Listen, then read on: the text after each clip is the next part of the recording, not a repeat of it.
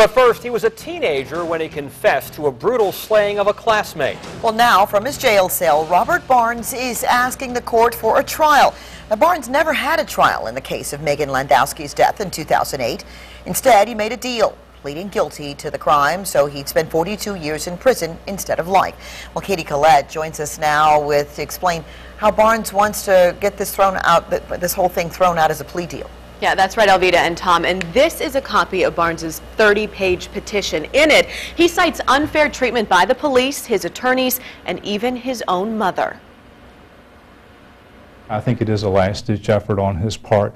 Probably the reality of sitting in the penitentiary for the next 40 years, if you live that long, has set in. Portsmouth Commonwealth's attorney Earl Mobley speaking of now 20-year-old Robert Barnes. It was 2008 when Barnes slipped into Megan Landowski's home and murdered her. 10 on Your Side was there as police searched Barnes' Portsmouth home all those years ago. It's the evidence found there, DNA, and Barnes' statement to police that leaves Mobley confident Barnes will have no success petitioning the court for a trial. In this case, you know, I can think of nothing that was done improperly. But Barnes claims he can. In his petition, he states his attorneys weren't helpful because they failed to file a motion to suppress his coerced confession.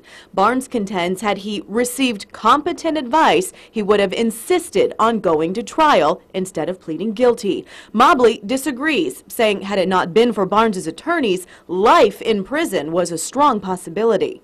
He had two very, very good attorneys, and he did get the benefit of some bargain there.